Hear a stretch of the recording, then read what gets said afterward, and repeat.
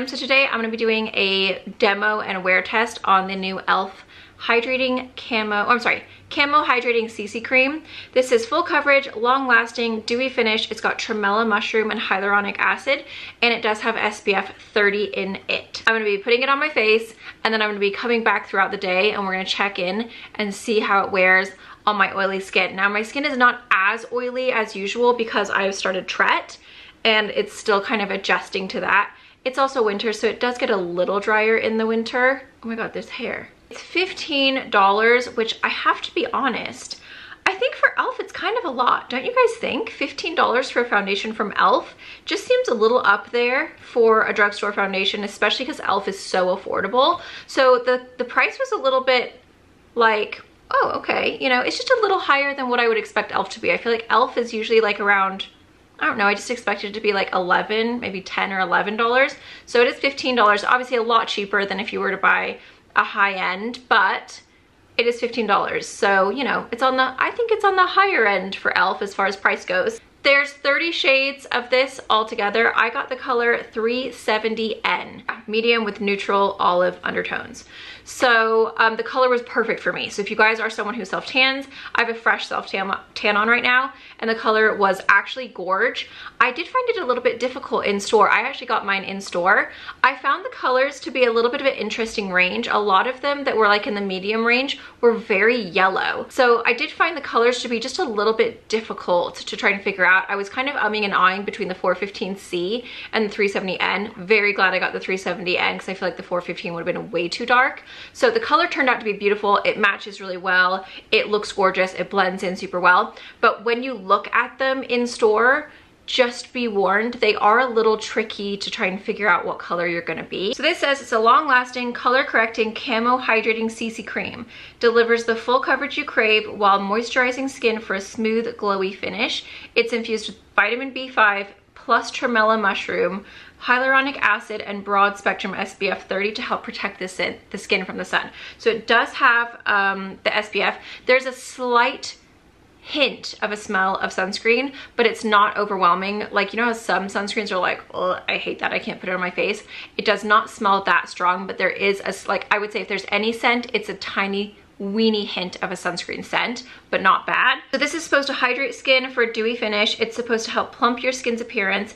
It's supposed to be good for dry, oily, and combination skin. It's 100% vegan and cruelty free. And it's got vitamin B5 to help moisturize and nourish skin. It says to apply it with a brush.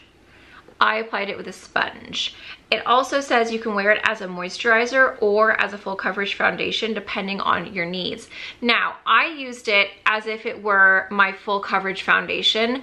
I did my normal glam like I always do with this product. I feel like once I put the powder on, I was like, oh, I think I just kind of ruined that. Do you know what I mean? Like, there's foundations where I'm like, this foundation looks way better with a powder. And then there's foundations where I'm like, that powder did not do it didn't do it justice. So I think for this specific product today, I am wearing it as a full glam foundation, but I actually think I preferred the way it looked on the skin better when I had just put it on before I powdered. So there's the intro. Let's go ahead and get into the actual like demo, and then we'll do the wear test. So I'm gonna take the Bubble Tea Primer from Lottie London.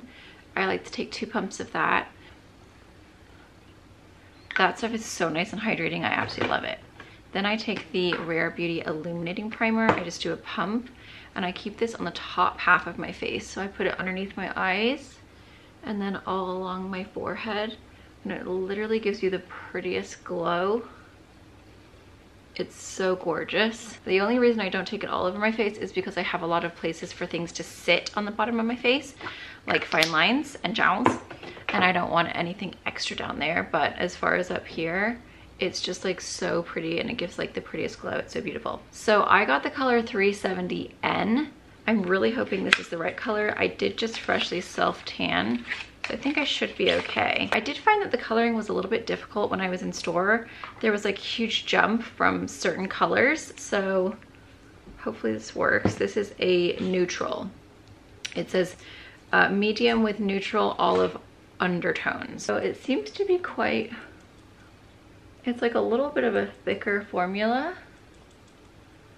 but it's It doesn't feel like the thickness that's like hard to like maneuver. It's quite thin once you actually put it on. I think this color is going to be okay actually. You got up, Oni, congratulations. Actually really beautiful on the skin. It's looking really skin-like. It kind of smells like sunscreen just a little bit. It's got tremella mushroom and hyaluronic acid in it, and it just makes the skin look really, really pretty. I'm just interested to see like how long it's gonna last on my skin, because usually anything that says hydrating ends up looking absolutely terrible on me like 6 hours in. So this color is perfect for me, blending down into my body. My face on my, or my self-tan on my face never lasts. It's like literally a couple days and then it's gone. Yeah, this color is actually really, really pretty. For concealer, I'm just gonna do the same that I usually do, which is my Milk. The skin is looking so pretty. Honestly, it looks so healthy. It actually looks better than it does when I wear the Valentino, like right at first. But the skin just looks hydrated, it looks healthy. It's covered what I need to cover, but it's not too much. This is the Hourglass in the color Cream. Yeah, everything's blending out super nicely. Gosh, the skin just looks so good, you guys.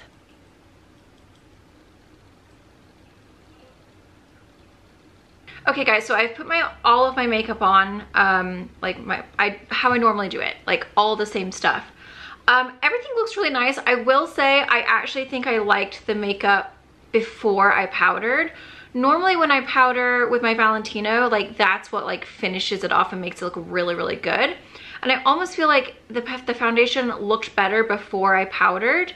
So I feel like this might be one of those where it's like a very lightweight makeup type of makeup. It's not necessarily like a full glam makeup. I think you definitely can. Like my makeup looks nice, but it doesn't look as nice as it does when I have my Valentino on. So I would say for me, I would definitely try this out again, but on my like natural makeup days. Do you know what I mean? Like the full glam, I don't know. It's just like as soon as I put the powders on, it just didn't sit as nicely as it does when I have my Valentino with my powders. And that could be because it's a slightly thicker formula. I feel like the thinner the formulas, the better it looks with powder. So it is 11:50 at the moment. I've been distracted. I've been filming all sorts of other videos. So I started putting my makeup on at 9:30. So at this point it's been on for 10:30. It's been on for like 2 hours, but this is basically the finished result because I've been like filming in between, so it took me kind of a long time. I'll come back and I'll check in like halfway through the day, and then I'll check in at the end of the day. So there it is. It just isn't quite as nice as my Valentino, but Valentino's like $60 something. Do you know what I mean? It does look beautiful. Like I have my full glam on and it still looks really pretty. So I'll come back later, we'll check in, see how it's wearing. As of right now, I do have a nice glow coming through. It is a hydrating foundation, so we'll see how it wears with my oily skin. 4:27, my makeup has been on for 7 hours at this point. You guys, it is holding up so well. I'm actually so impressed. Like I did not have high hopes for this foundation because it's hydrating, and I just feel like anytime anything says hydrating, it's just like an absolute disaster on my face. And it hasn't like collected, it hasn't budged, it hasn't like gathered or like discombobulated or done anything. It literally looks so good. There's a little bit of shine, but it's more of a glow. It's not necessarily like grease. However, my pores do look a little bit bigger than usual. That would be my only complaint. But 7 hours in, it's looking really, really good. So I'll see you guys tonight for the final check-in. Okay guys, it is, what time is it, babe? 10:46 p.m. 10:46 p.m. My makeup has been on for 13 hours. We just got done watching Aquaman so that we can go and watch Aquaman 2 tomorrow and be all caught up. This is a full over 12-hour test of the foundation. Obviously I'm definitely oily, but I have not touched my face at all today. I haven't blotted it. I haven't patted it with napkins. I haven't done anything. I do have a little bit of foundation where I scratched my head and wiped it off, but it has not collected anywhere.